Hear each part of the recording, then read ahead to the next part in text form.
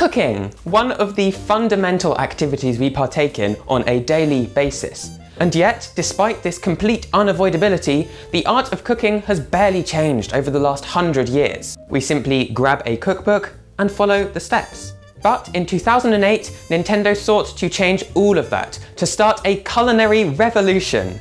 How? Why? With this cooking guide. Can't decide what to eat. Or as he says it, can't decide what to eat? Cooking guide. Good evening. Let's make something tasty.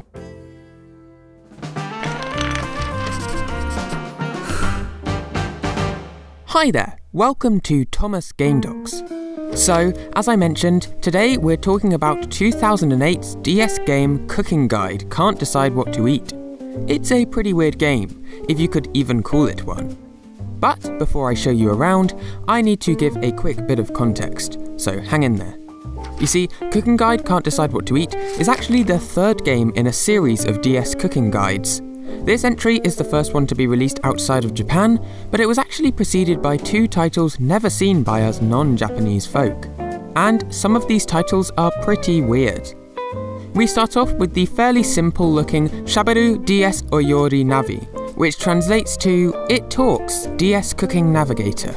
From the start, this game grabs your attention with its unique way of speaking. Shaberu DS Oyori Navi.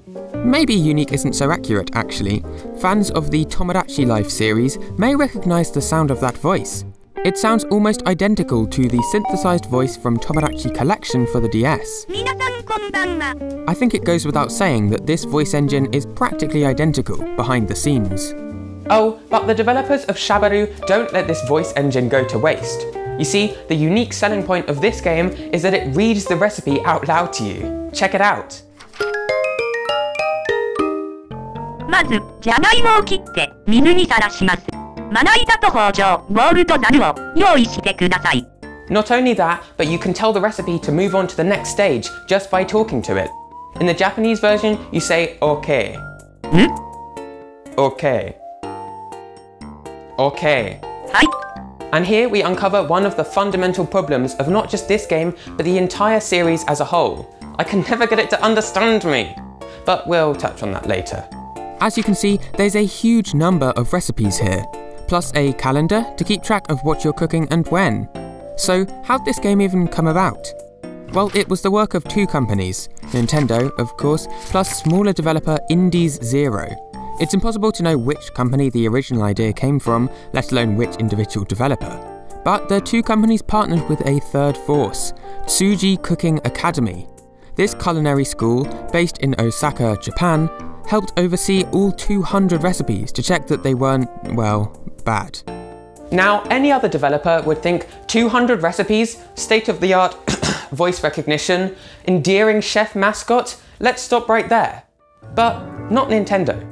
Well, kind of Nintendo. This is where it gets a little complicated. From what I can tell, Nintendo actually licensed the Shaberu brand to another publisher, Koei, and they partnered with another developer, Payon, to release, let me take a breath, It Talks DS Cooking Navigator, the ins and outs of the Imperial Hotel, the best chef de cuisine teaching everyday cooking. Oh, that's a title and a half. Now, the gist of this game is the same as the first one, but this time round there's a bit of a twist. It's all based around the Tokyo Imperial Hotel. I'm not kidding.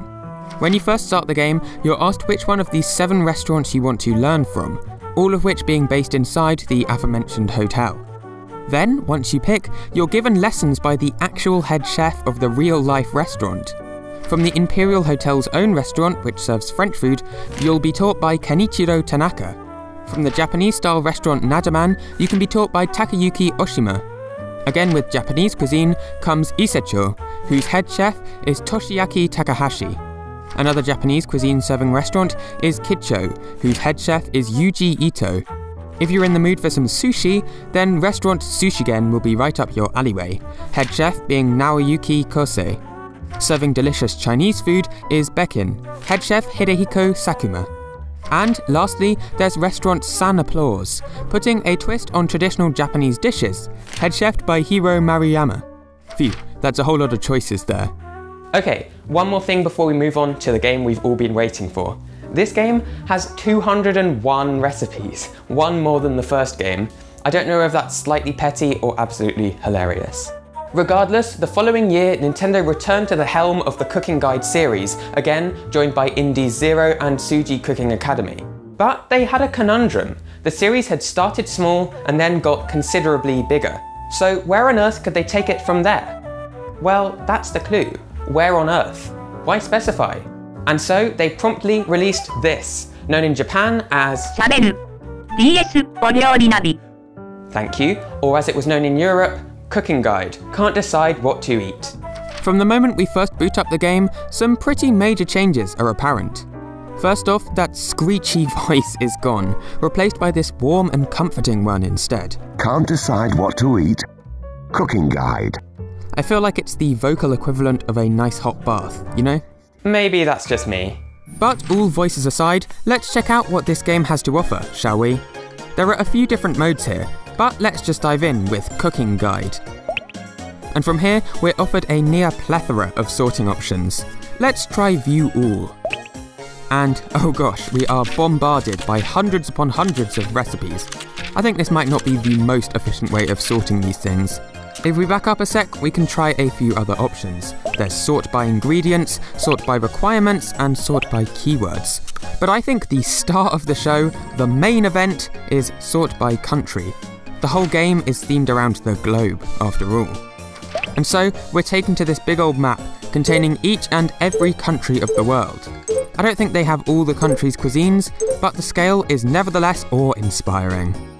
But which country should we start with for our first ever Cooking Guide dish? This isn't a decision to be taken lightly, you know. But I think I have the perfect country in mind. Yeah, okay, maybe I'm a little biased, but let's see what recipes the UK has on offer.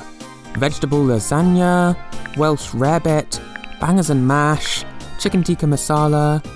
I think we ought to go with bangers and mash. It is a classic after all. Alright, so we're taken to this list of ingredients, which, yeah, they all seem okay. Next we click steps, and spoiler alert, no peeking. Let's go straight on to cook. Right, let's get started. The first step is to chop the ingredients. You'll need a chopping board and a sharp kitchen knife. Okay, so I'm not going to be actually cooking the recipe because as of writing this, it's 11:40 on a Monday evening. And as of recording this, it's, I think, midday Wednesday. Either way, let's just follow along with our lovely chef guide. The first step is to chop the ingredients. You'll need a chopping board and a sharp kitchen knife. So, as with the previous games, we can make use of some snazzy voice commands to browse through the recipe without getting mashed potato on our DS screen. But again, it never seems to work that well for me. Let's give it a shot though. Continue. Continue. Okay, peel the red onion. There we go. We can also say more details to give us a little more info. More details. Okay, to peel onions, first cut thin slices off the root end and the top of the onion and discard them. Plus, we can say repeat to get him to say the step again. Repeat. To peel onions, first cut thin slices off the root end and the top of the onion and discard them. Alrighty, and lastly, we can say go back to get him to go to the previous step. Go back. Okay, peel the red onion. Okay, so that's the basics of the DS navigation stuff. Once we go through all the steps, which I'm gonna fast forward because there's 28 steps here, we get congratulated by the great chef himself. Thank you, thank you. I'd like to thank my friends, my family. Nice work. And at the end, we get this delightful stamp. There's so many colour options. I think I'll go with green. A green stamp for a green boy. Alright, so that's the basics of Shabaru, but it doesn't stop there, because Nintendo of Europe decided to translate the game into a plethora of European languages. In Spanish, the game was called ¿Qué preparamos hoy? Cocina conmigo. That translates to What will we prepare today? Cook with me. In French, it was called Qu'allons-nous manger aujourd'hui? Leçon de cuisine. Which translates to What are we going to eat today? Cooking lessons. In Italian, it was called Che si mangia oggi? La guida in cucina. And that translates to What are you eating today? The guide in the kitchen. And lastly, in German, it was called Was wollen wir heute kochen? Kochkurs. which translates to What do we want to cook today? Cooking course. Side note, this is the only version of the game that I can consistently get to understand me. Wunderbar. Alright, so that's the basics of Cooking Guide, Can't Decide What to Eat. But there's a little more. Because a few months later, Nintendo decided to release the game in America, titled Personal Trainer Cooking. It was the first game in the so-called Personal Trainer series, followed by Personal Trainer Math and Personal Trainer Walking. It's a weird little series, actually, and I'd like to talk about some of the other games in the future. But focusing on Personal Trainer Cooking, Nintendo of America actually released this game alongside this very, very, very green DS. I have some pretty strong opinions about this DS, but there's a time and a place. After the game released across the globe, much like the recipes in it, the Shabaru series continued to live on, at least for a little. Our old friends at Koei released another one of their own cooking games, titled Simple, Fun, Pastry Navigator DS. It's not got the Shabaru branding on it like their Imperial Hotel one did, but at its core, this is the same as all the other cooking games. Our silky-voiced chef is completely gone, replaced by this, I don't know, mole, maybe? But other than that, the game is basically the same. I do like the whole gingerbread aesthetic it's got going on though. Top marks. That's not the weirdest game in the series though. In 2010, Nintendo partnered with the PBS TV show America's Test Kitchen to release the game America's Test Kitchen Let's Get Cooking. Oh, and to help with writing the recipes, they partnered with the magazine Cooks Illustrated. Truly a bizarre partnership, I'm sure you agree, and the game is also pretty weird. It kind of takes the concept of Cooking Guide Can't Decide What to Eat and tries its best to glue it onto this concept of like a family cooking competition, which I guess is loosely based around America's Test Kitchen.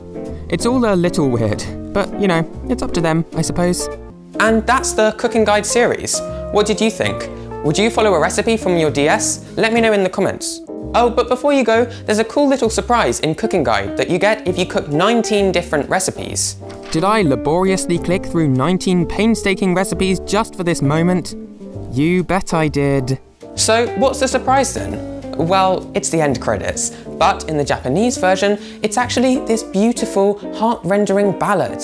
And so I figured that would be a nice way to end the video. And while that's playing, I'm gonna go chop some onion. See ya!